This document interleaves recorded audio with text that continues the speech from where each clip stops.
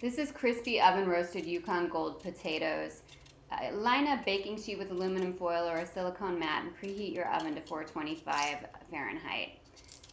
You can use any potato you want in this recipe, but small Yukon Gold potatoes are the best. That way you can just slice them in half, and they're perfect. But these potatoes came in a bag, so the larger potatoes, we're going to make some slices and create some level surfaces for the potatoes to lay straight on the sheet.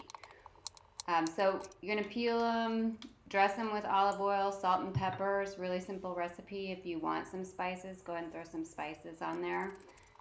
And then you grab a baking sheet and just throw them down. You want to lay them down spaciously.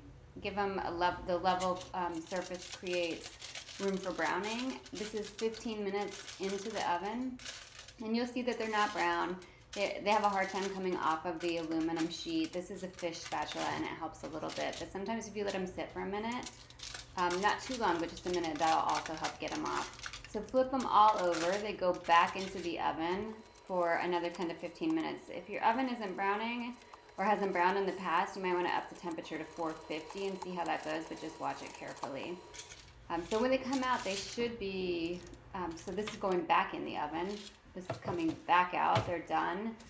They might be a little sticky. You kind of loosen them up. The bottom side of my oven browns a little bit better sometimes. So I'm going to flip them over to sort of showcase that beautiful golden brown potato, and plate and serve. You can find this recipe on eatsimplefood.com.